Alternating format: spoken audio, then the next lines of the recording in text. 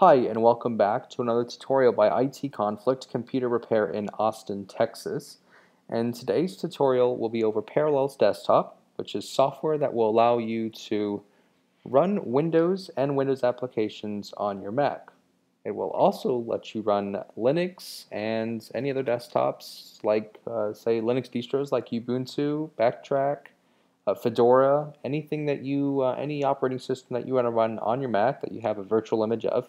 You'll be able to do this using the Parallels software very easily. So I'm going to take you to their website. This is Parallels. Website is parallels.com. This is a brief introduction to what Parallels is. So if you want to find out any more information, something that you don't get from this video, go to this website, type it in your browser, watch the cool videos, and just see what exactly it can do. But in today's tutorial, I'm going to show you guys Parallels. I have a virtual machine set up with Windows 7 operating system. I believe it's Windows 7 Professional. And you'll be able to see that in action. So to begin, I'm going to launch my Parallels application. I have it saved here on my dock. You'll see the three operating systems I currently have set up: Windows 7, Ubuntu Linux, and Backtrack. To turn Windows 7 on, I'm going to hit the power button. You'll see Windows 7 launch in a window mode. You should see the loading screen pop up. There it is. And what's pretty cool is that as you see Windows 7 launching, you can also switch back and forth between your Mac, here's my dock, and Windows 7. So it makes it extremely convenient for somebody that wants to, multitask or bounce from back and forth between both operating systems. You can very easily do that.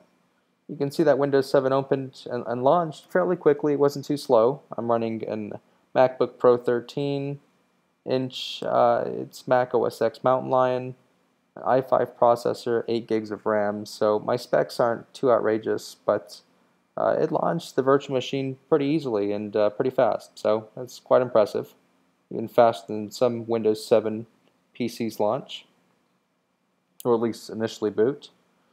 But here it is. I'm currently in window mode, trying to show you guys you can bounce between both the Mac operating system down here,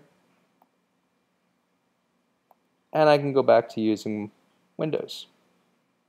Pretty cool stuff. So now I'm going to go into a full screen. And the way I'm going to do that is click View and enter full screen. There we are.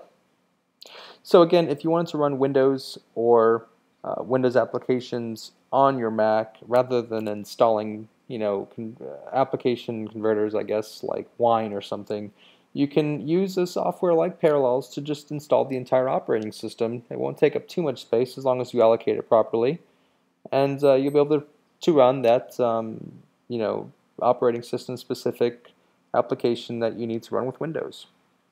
So you can see everything's the same. There's nothing different. This is an actual, valid copy of Windows 7 Professional. You can see my specs here, what I've allocated towards it: 1 gig, 64-bit, Windows 7. I'm sorry, this is Ultimate, not Professional. But that's pretty much it. I'm going to go ahead and shut this down now. We'll see the shutting down screen. We should be prompted back to our Mac desktop. And that's as simple as that, guys. Again, if you want to run Windows or Linux or any other desktop on your Mac, if you want to run Windows applications on your Mac, you would very easily do it by installing software like Parallels Desktop. It would allow you to create these virtual desktops, these virtual machines, and be able to use it just for that purpose. If you guys have any questions or concerns, please leave them in the comments section of youtube.com/itconflict. Our website is www.itconflict.com. We're also on Facebook. That's facebook.com/itconflict. And follow us on Twitter. That's twitter.com/itconflict. I appreciate you guys watching my videos. Please subscribe and please comment. I'll be more than happy to help you guys out. Thanks again.